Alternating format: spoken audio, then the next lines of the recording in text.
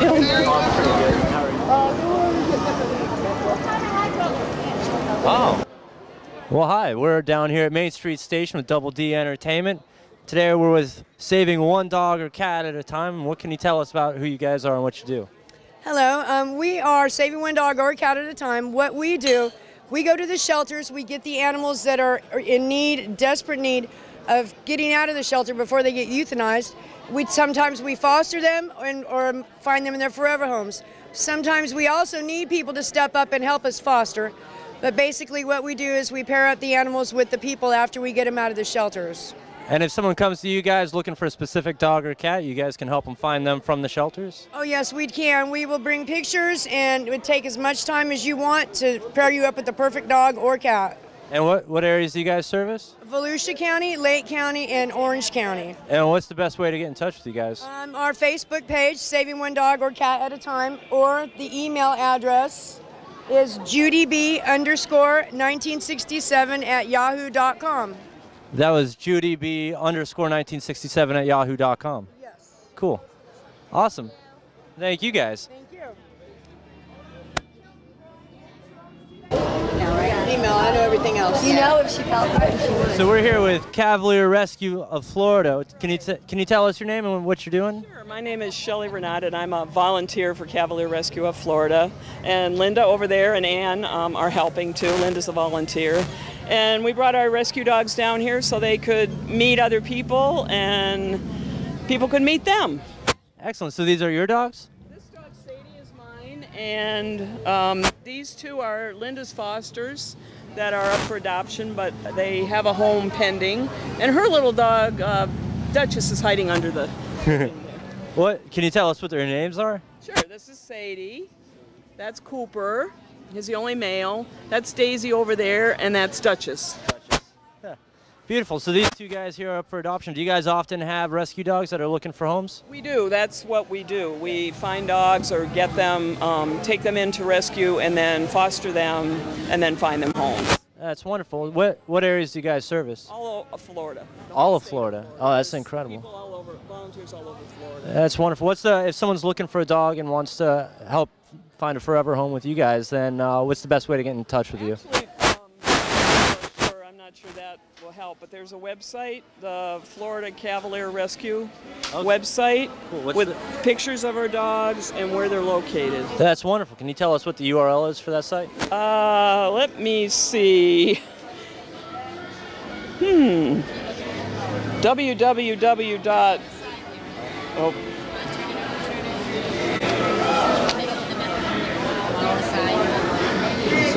Oh, right here. Oh, www.cavrescuefl.com. That's cavrescuefl.com. So you guys actually have pictures of the animals? We have animals available for adoption all the time. We have an application where people can fill out if they want to adopt a dog, a specific dog, or just be put on our list for dogs coming in. We always have dogs coming into rescue.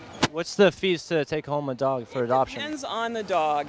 It's pretty variable. If they're older, it's less, maybe $300 up to $500, depending on the dog. And that isn't really a fee. It covers their vet bills when they're rescued. Most of them have $500, $600, $700 vet bills. So we're all volunteers, so that's essentially what it's for. That's great, and really that's cheaper than getting a dog too. That's not a rescue, Right. all in all. You know, they've all been fostered. The temperament's you know what you're getting. We do references, we do a home visit, we check with vets, and we be sure that the dog and the adopting person are well matched. Oh, that's best of all. A lot of people don't go that far. No. I said it's almost like adopting a child. That's wonderful though. These animals need good homes, and it's great That's someone's right. out They're there. wonderful little dogs. Great. Well, thanks for talking with us. Great. All right. See ya. Hey, you can't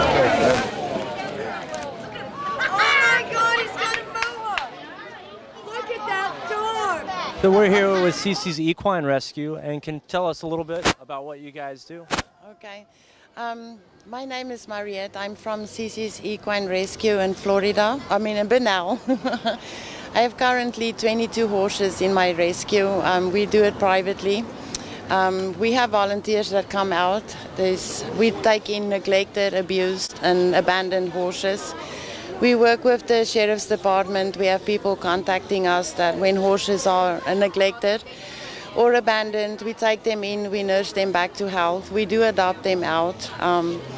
We go out to the site and see that this won't happen to them again. We have rehomed probably 45 horses. They come to us. We have some of them that's actually not, adoptable because of the arthritis, and mentally they just won't be able to adopt back into homes again. They just stay back with us. We are available on ccsequinerescue.org if you need to contact us. We are on Facebook at CC's Equine Sanctuary. We do accept donations on our website, and we're always looking for volunteers. And if someone wanted to volunteer with you guys, they would just contact you through Facebook or find contact information on your website? Yes. And that was ccsequinerescue.org. Yes, equinerescue.org, or on Facebook, CC's Equine Rescue or Sanctuary on Facebook. All right, great. Thank you very much.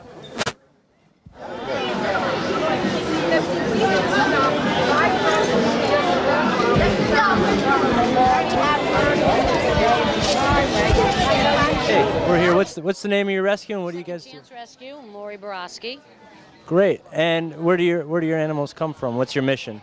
We rescue animals from shelters that are high-kill shelters, and we rescue them and bring them into our no-kill shelter and adopt them out at PetSmart and Petco and the adoption stores on the weekends. That's wonderful. I see a lot of those animals in PetSmart when I'm in there for my cats. That's me standing there with the dogs. That's fantastic. How much is it typically to adopt a pet from you guys? It's a $150 adoption fee, and that comes with their microchip, spay, neuter, all their shots, and on preventatives. That's fantastic. How can someone contact you guys if they're looking for a new pet? They can go on our website at secondchancerescue.org. Great. Well, thank you very much. Well, we're here down at Main Street Station. The clouds are gray, but we're staying as dry as we can. And we're here with Safari Animal Rescue. And can you tell us who you are and what you guys do? I'm Ruth Ruprecht, the president of Safari Rescue. Wonderful. And you are? I'm Janice Thompson, and I'm a volunteer. Well, wonderful. And you're with Safari Rescue. What exactly do you guys do? We reach out to the community and give help to senior citizens and veterans. We also are the leader of donors for dogs to the Canine for Warriors. We take in a lot of animals that are medically needy to help them out instead of them getting killed at high-kill shelters. That's great. And what areas do you guys service? Excuse me? What areas do you guys service mostly? We do St. Johns County, Flagler County, and Volusia County. Great. And who's this little guy here? Or is this a lady? It's a boy cat. Go ahead. That's Kiana. Hey, Kiana. And what can you tell us about Kiana? Does better than I do. He's a Bengal mix that we got out of a kill shelter. He was going to be euthanized because he had a very bad eye virus. And what that meant, they were just going to kill him. They said, we're not going to put the money into him. We saw him. We really wanted to help him because when an animal shows that they want to live and they really want help, that's what we do. We go in there and get him. We took him out, took him to our vet. He had his one eye removed, and then it was sad because about 10 days later, the other one got really bad. Spent hundreds and hundreds on him, and it just didn't work. And it's a non-profit organization. It's a non-profit organization. You guys have many cats just like this little girl here, or little boy. We have two blind ones at our place. We have a three-legged cat that we've worked with. There's many ones. We've had China the dog that was from Jacksonville. This cage, almost no hair on her. Emaciated beyond belief. The animal control contacted us along with the St. John's regional veterinarians, and they brought her to us. We got her healthy. They couldn't believe the difference in her. The hair grew back, and she's actually adopted now. That's wonderful. So if someone else out there is looking to adopt an animal through you guys, how would they go about contacting with you? And I imagine you guys are always looking for volunteers too, is that right? Always, always. That's a big part of it. More volunteers, more fosters means more that we could pull from the kill shelters. Wonderful. And how would someone contact you guys? They could call us at 386-445-6840. We also have our email is mysafarinc@gmail.com. That was mysafari.nc@gmail.com. Yes, sir. Great, and you're on Facebook. On Safari, SAFFARI. 2 F's. 2 F's, SAFFARI. Right in. Furry Friend Animal Rescue Incorporated. What was that one more time? Save a Furry Friend Animal Rescue Incorporated. That's fantastic. How many animals do you guys have right now? Probably in foster care, we have about 28 cats in foster care. And right now we're just basically down to 2 other puppies, and we're doing more with our Canine for Warriors, our therapy dogs, and our alert dogs for children. We're doing more training with that. What can you tell me about the Canine for Warriors program? It's very close to our hearts. It's soldiers that come back with post-traumatic stress disorder, and we donate the dogs totally free of charge to the camp up in Ponte Vedra, and they do the further training. We do basic training with a behavioralist we have, and then they continue on with the training. But there's certain characteristics, size, and everything that we look for. And if there was a serviceman that was back or a servicewoman that was back with post-traumatic stress disorder, how would they go about finding an animal through Canines for Warriors? They would have to contact them up in Ponte Vedra, which they just would have to Google Canine for Warriors. Oh, that's great. She just got adopted today. Oh, fantastic. Sweet Pea. Sweet Pea, you've got a new home. Sweet Pea, we got a Canine for Warrior dog out of Carolina, and they said she was going to be euthanized along with her 3 sisters in the morning. So we just said throw them on the plane. That's fantastic. So instead of getting euthanized, Sweet Pea's got a new place to go. Yep, she's got a new home, a new lease on life. They were really bad when we got them. That's just wonderful. She looks wonderful. Yep. Well, guys, Health now. that really is. This is the most rewarding thing I can ever do in my life. She's good at adoptions. She can find an adopter. You're the one. She knows it. That's fantastic, though, and it's so good someone's doing it too. Because if not, it's just exactly. Right. And we're going to be look out for our clinics. We're going to start doing microchipping and free microchipping and rabies clinics, starting in Flagler County soon. To help the citizens, people in the community. That's fantastic. Yeah. Thank you. Well, thank you guys. Thanks so much for having us. Oh, thanks for being here. Thank you. See ya. All right, well, we're here. We had just seen Sweet Pea and heard she found her new home, and this is a new mommy. How do you feel finding your new puppy? Excellent. Excellent. Cool. Yeah. And she looks really good, doesn't she? Yeah, she does. She's going to get a great home, huh? Yeah, she is. She's going to be spoiled. Yeah, she is. Oh, yeah. She'll be spoiled. Awesome. Well, congratulations. Thank you very much. I appreciate that. Oh, I'm sure Sweet Pea appreciates it, too. Yeah, she does. Thank you. Thank you.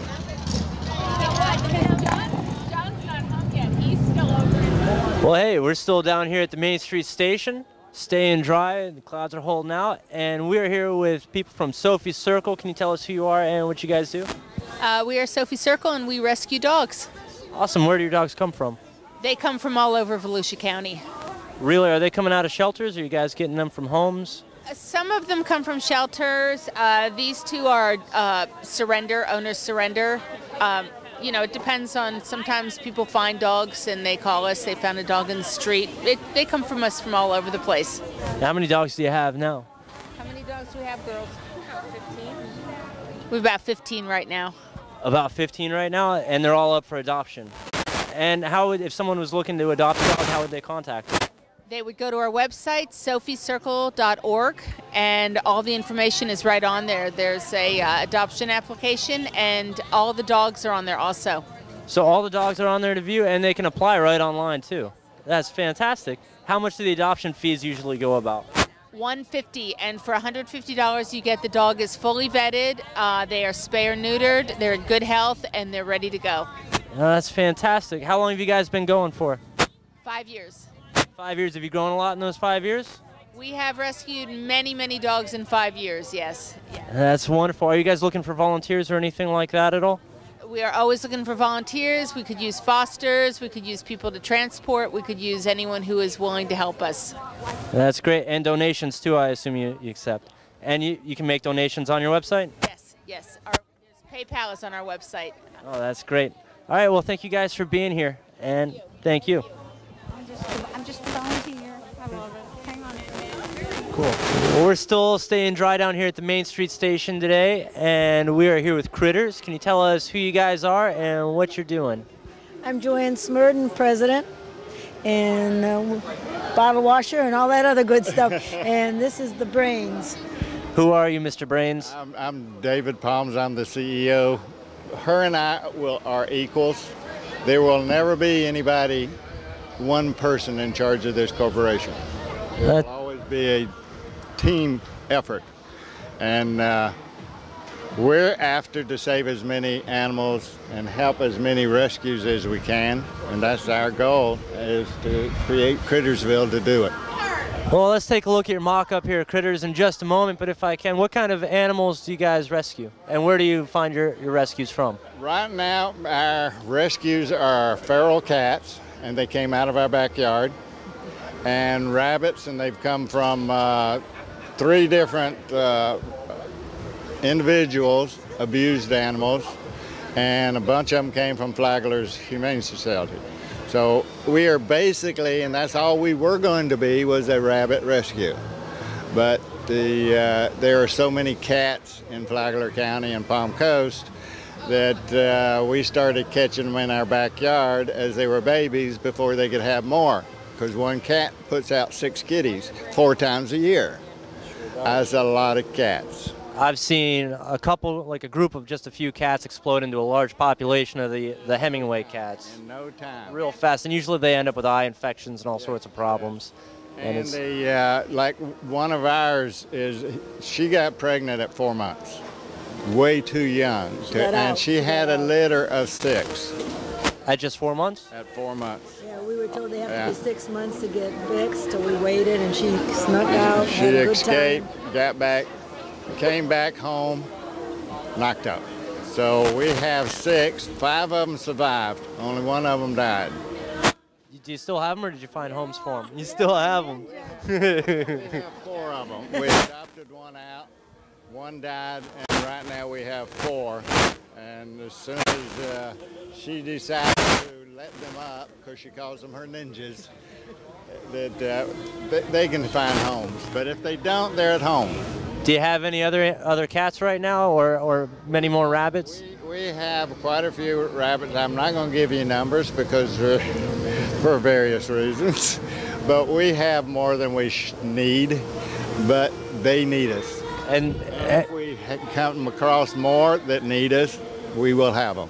And you'll be there for them. But you're looking for new homes for them, right? New homes or sanctuaries. Or sanctuaries. That's what this will be, is sanctuaries for cats, dogs, rabbits, horses, any kind of animal that doesn't have a home, it'll have one. Well, let's take a look at what you're planning to build if we can.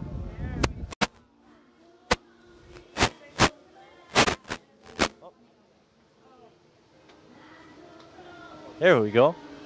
So what? This is a catwalk. The cats will be able to go all around here. Hey, would you like? Okay. And then we don't believe in cages, so they're going to be able to travel all the way around, and we'll have nice big sanctuaries, different areas for the different animals. Here are for rabbits, here are for dogs, and then we'll have the cats here. This will be a safe game room for kids with cameras everywhere, cameras through the whole thing. The whole complex is going to be 24/7 under cameras. Anybody on the internet, that's where we hope to get some of our funding, will join so that they can visit on camera anytime they want. If they fall in love with animals, they can keep an eye on them and make sure we take care of it. That's so, and the game room, the visitors from other cities, other states, other countries can go into there and talk to their friends back home. And they can show, this is where we are, you know, and there'll be cameras all over this place. We'll have a community vegetable garden. You make a donation, and you go pick your own vegetables, which we need to generate money to keep this all running. That's one of the ways. We'll have local artists here, because we support local artists. They'll just pay a little bit of a... We'll give them the space. What they sell, give us 10% off the top. That's all we ask. That's wonderful. That's totally understandable. The church has made a fortune off of 10%. We can survive on 10%. Absolutely. So they will have an area that they can create whatever they create, but it won't cost them an arm and a leg until they sell something. And we're very then adaptable. It's just a finger that it's going to cost them. We're very adaptable. I go out, talk to people, find out what their needs are. We're going to have a special needs one. And also we're going to We'll have a low-cost vet clinic in there. 24 hours, 7 days a week it's going to be open. And then Crittersville will be open 24/7. 24/7. That's fantastic. And plus the cameras would be viewable 24/7 as well. Showcase area like we tried to create here, this will be 7 days a week. So the rescues won't have to wait for weekends or whenever or create an event somewhere. They just put their animals in their vehicles on a leash or loose. They bring them here. They don't have to set up cages. They don't have to do anything. They just bring the animals here. They showcase it here. Everything inside here will be what they have to tote in their vehicle. And that will save them so much because you talk to them, you find out putting those crates, figuring out where they're going to put them, what they're going to do with them. They're heavy. It's going to save them. That's what we're working towards, helping them too. To help the rescues get homes for the animals.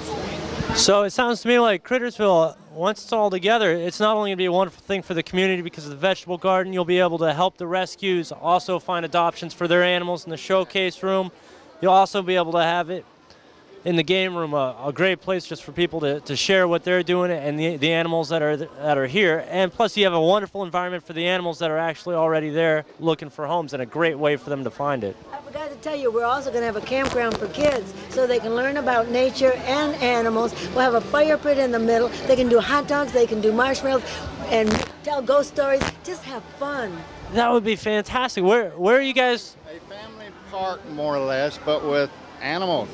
Animals, animals, animals. I love this idea. This is, I can't believe, you know, it really is needed. Unhomed animals. And it'd be great just for, it'd be great for everyone involved. That's it. We want to help. We believe in help. That's what Kritters does. We help. Where are you guys planning to put this? And have you started anything yet as far as building goes? We're still in the process of finding an animal person that's got land and can believe in what we're wanting to do. So you guys are... We're trying to keep it in Flagler because the jobs in this place will be 99% part-time work. But we will start part-time workers out at a minimum of $12 an hour until they get a handle of it, say 3 months, they're into $15 an hour for part-time work. So on top of everything else, this will also bring jobs to the community directly. Well-paying. Well-paying part-time jobs, not like Walmart and their minimum wage part-times. Well, this idea really does just sound better and better. So you're looking for land in Flagler County right now, donations. We need the part-time jobs in Flagler. And support local artists. And to support the local artists. Yeah, that's what we want to do too. And part will be food locker for individuals and animals. And a clothes closet for individuals that take care of animals, but they need a job, but they don't have anything to wear. We want them to be able to come get a set of clothes to go get a job. This Anything to keep the animals out of a shelter or off the streets or dead on the side of the road. Keep the animals in good health, out of the shelters and off the streets. And I see here it says solar energy everywhere, so will this place be self-sufficient power-wise as well? Possible, as much as possible. It will be self-sufficient monetarily and energy. That's just really incredible. If not only solar, we're going to turn it into solar that operates turbo. Because as an AC unit blows out air, it's going to turn the turbo generator so that one feed will do solar and yes. That's fantastic. It's going to be completely self-sufficient. So, okay, if... It's looking to be in 5 years. In 5 years? In 5 years, that's...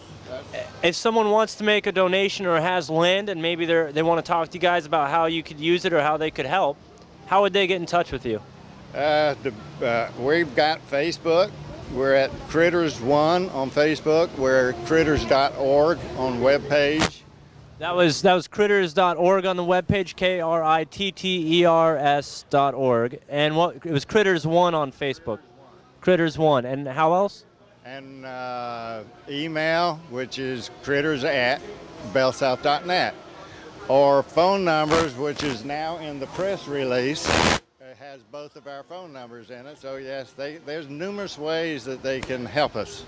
And that's what we need. We need as much help and as many animal people that believe this is needed. And if someone were to help you, what are the main types of help that you're looking for? Monetary. Land first, money next. Land first, money next. The money's not going to do us any good. Without the land, money won't do any good. I imagine with such an incredible mission like this, someone's got to have a big heart. I know someone out there, or a lot of people, can get together and really help out. So Kritters.org, and what was the phone number one more time? 386-225-3358. All right, great. So everyone out there, get in touch with these guys and lend a hand to help. This is going to be one amazing project when it all comes to fruition. Well, thank you very much. Thank you. Thank you.